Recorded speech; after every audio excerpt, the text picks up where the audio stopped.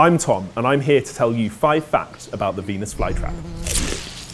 These amazing carnivorous plants are adapted to grow in incredibly nutrient-poor environments, and they do this by getting nutrients from trapping insects in their leaves.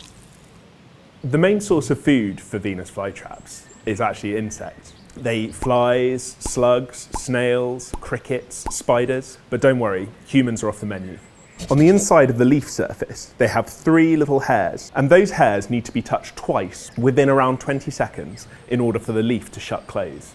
When triggered, the traps close in less than half a second, and it takes around 10 days for the insect inside to be digested.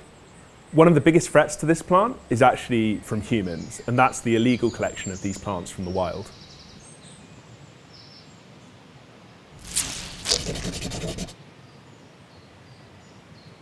It's time to learn about growing Venus flytraps. These little plants can be challenging to grow, but if you follow these rules, you can try it at home. Grow in an open, nutrient-free soil. They don't want to be too cold and left outside in the winter to be frosted, and they don't want to be too hot right by a radiator.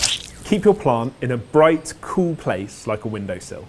It's important that the soil is always kept damp and that you water it with rainwater.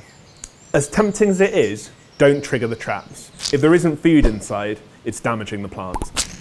Venus flytraps are perennial plants, which means they can grow for many years. In the winter, they actually go dormant and die back, so don't be alarmed and throw them out. Keep them moist and they should grow again in the spring.